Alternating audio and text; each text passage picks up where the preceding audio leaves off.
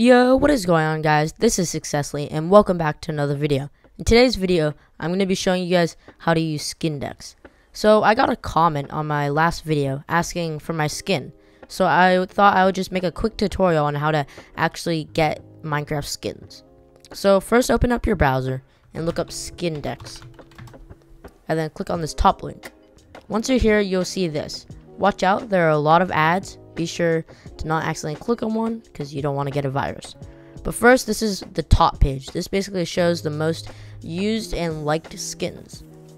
This is the latest page. It shows the latest skins made. And recently commented, same thing, but latest skins with a comment. And then here's the editor. This is where the bread and butter's at. Is that a saying? I don't know. Basically, this is where you can create your own skin. As you can see here, I've created my own skin. First, here, let me reset this quickly. So you're gonna start with this, and here is basically all the parts of your skin. There's gonna be the body, which is the main part of the skin, and the outer layer. The outer layer is used for things like crowns, hoodies, and anything of that sort that's not on the same layer as the base. Here you can show and hide your parts of the skin, and here are the tools on the left. Here's the pencil, and you can change the color of the pencil with this color wheel over here. Here's the eraser. It's used to erase stuff. Paintbrush tool. I actually don't know what this is used for. Oh, wait a minute. It just creates different textures. That's sick. I never knew that. Okay, then. Okay, so you just pick a color, and it just makes a ton of different textures. That's actually quite nice. Let's just keep going. The eyedropper tool, if you use it and click on a thing, it changes your color over here. The paint bucket tool, it just fills the whole area. Undo, redo, and then this changes the color that you have picked to plus means slightly darker, minus means slightly lighter. Zoom in and zoom out, and then this is the reset, and I don't actually know what this does either though. So that's it for the editor, except for the really cool thing. This is actually what I use to make my skin. You can download and upload skins from your computer. So let's say I wanted to use the skin in game. I would download it. But let's say I had a skin that I already had downloaded and I just wanted to change it. All I would have to do is press upload from computer, click the file that has the skin that you want to use to edit, and it'll bring it in here, and then you could change it however you like. Okay, there's also the upload. This is where you can upload your own skins. You're just gonna have to log in, but that's it. And skin grabber, this is where you can type in a username of any Minecraft player, and it'll give you their skin.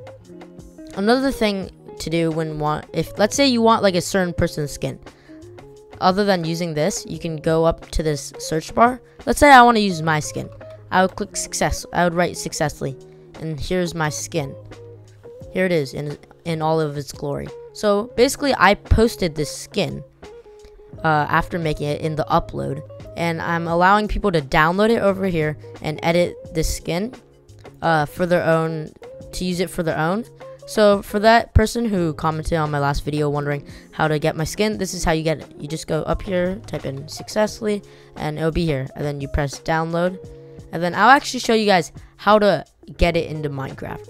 So to get it into Minecraft, you're gonna want to open up the normal Minecraft launcher. If you're using Badline or anything, it won't work. So you're gonna have to open the normal Minecraft launcher. I haven't opened it in a while, so it's going through all of its stuff. And then you're gonna have it here, and then you're gonna click skins, and I have a bunch of skins here. And then you're gonna click plus, and then you can name it whatever you want.